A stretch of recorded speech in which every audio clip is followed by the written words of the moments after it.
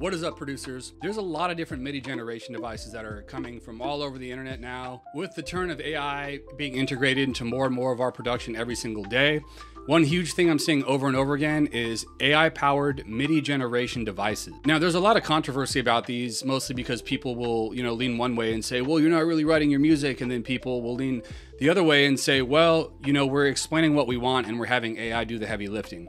I'm leaning more towards that way. I'm someone who I've taken music theory for years and years in college. I can write chord progressions, I can write melodies. With that being said, sometimes it's more convenient and it's faster to work with an AI tool to help you kind of get the idea down to where then you could edit it. Also, another thing I found is using an AI tool and describing to it what you want kind of breaks the barrier of you creating the same things every time or leaning to the same key or leaning to a certain chord progression. So I really like them. I've played with pretty much all of them. And today we're going to talk about my top 3 favorite MIDI generation tools for 2026. Before we hop into the video, quick announcement for you guys. I recently dropped a super fire complete start to finish music production course. It's designed to give you every single tool you're ever going to need to produce professional quality music in 30 days, either if you're totally brand new or if you've been producing for a while but you're just struggling to get your sound to the next level. It's over 17 hours of content distributed over 30 days of learning. We also have a super fire community where you can hop in and ask questions, free monthly sample packs, all kinds of cool stuff. Also, we've recently worked out a deal where if you sign up for the course, we can actually give you guys educational discounts on Ableton Live, FabFilter, Isotope, Sound Toys, Kilohertz, Arturia, and Output. So you can literally save thousands of dollars. And as of right now, the course is on sale, so it costs less than dinner. So definitely worth it, definitely worth checking out. Let's get into the video. So the first one we're going to take a look at today is actually in beta. So this is an Ableton native device that will at some point be available with the update. This one is called Sting by IFTA, and it's basically marketed as an acid bass generator. It's really good at writing like little melodies, which obviously most of the time will sound best in an acid bass. So we're going to kind of use this as an example. Let's grab like a Serum acid bass kind of deal. So what we're going to do is we're going to go to our MIDI generation tools. So let's create a MIDI clip here. And all we really have to do is hit generate. Like we have some parameters here for the root note. We can move it up cents. We could change the denomination of how many notes.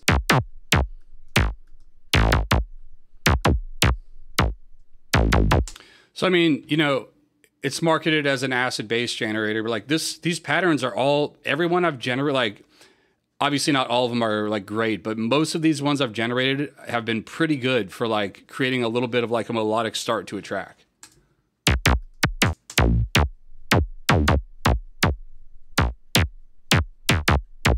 Like the thing with a lot of MIDI generators is honestly, like sometimes they'll just generate stuff that sounds like trash. And you're like, this has no musical value at all whatsoever. This in particular one, which when the update comes out, it should be free with the update, really doesn't do that. Everything is like pretty decent and melodic that it comes up with.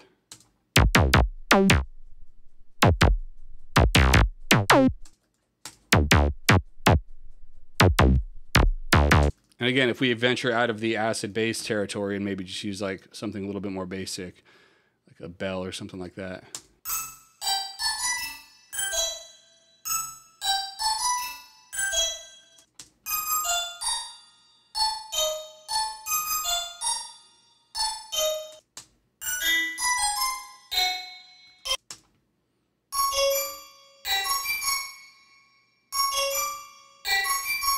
Sick. Like most of these I would use. These are all really dope. So this would be number 3, and this would be Sting by IFTA, which is again a native Ableton MIDI generation device that should be out soon. May even be accessible on the website at this point. Now this next one is MIDI Agent, and as far as this is going to be the only third-party one. As far as third-party MIDI generation tools goes, a lot of them I don't like. This one. The thing about this one is that they give you a couple different language models to use. So you can use like theirs, or you can use your own. You can use like DeepSeek, Gemini. So you can use your own provider to generate the MIDI. Theirs is one that they're constantly working on the prompting with. This prompting in particular is going to be available in MIDI Agent 2.0, which is not out yet. But when it is, it's going to be pretty dope. There's for sure a significant difference in 1 versus 2. I've played with 1 for like quite a while, and sometimes it gives me stuff that I'm not stoked with, just to be like perfectly transparent here. But 2 has gotten quite a bit better. So like here's an example of, I said, give me like a trap style piano loop. So let's get a piano so this makes sense. The cool part about this one is it gives you all these parameters, so you don't have to necessarily type it in. You can kind of like fill this out, so it gives it like a good starting point. And so like here, I was saying like, give me a piano, type piano, key D, 4 bars, hip hop, 130, which we'll change that. And this is what it gave me.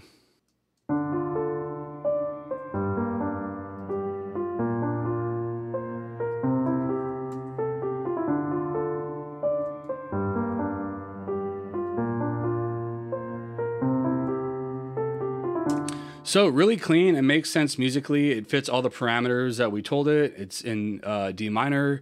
For the BPM, I think it's got a pretty good like hip hop type of vibe. I think we specified that we wanted it to be like kind of dark, which I feel like it is, and atmospheric. So this one has come a long way. MIDI Agent 2, I think, is going to be a pretty big step up from the current one. This would come in as my current number 2 for MIDI generation tools. Number 1 is another MIDI generation tool that's native to Ableton Live. It is third party from a developer, but it is native. It's a MIDI generation tool, and it's called CRUX Chords. These guys I've actually been working with for a while. Chord progression in D minor that has a kind of dark vibe to it that's gonna sound good on an ethereal type piano instrument. And then it's gonna use that information and give us a chord progression. If we wanna go ahead and commit it to MIDI, we're just gonna hit generate.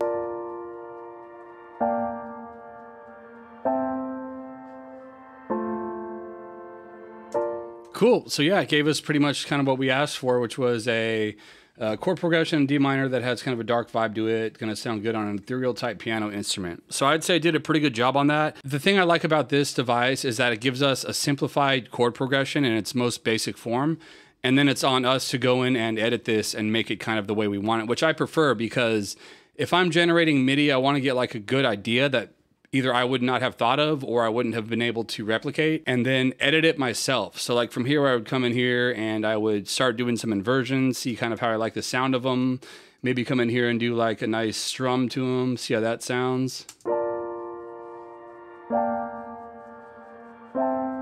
So I think this tool is very good for creating like a very strong bass and kind of honestly at this point building our entire track off this chord progression. So this would be number 1 for me. I'll link all these into the description for you guys. I hope this helps. I hope this helps you guys to make some incredible music. Thank you for watching. Let me know what you guys want to see next in the comments. Let me know where you're struggling, or if there's a plugin you want covered. I will get to it when I can. Thank you guys for watching. I'll see you next time. Peace.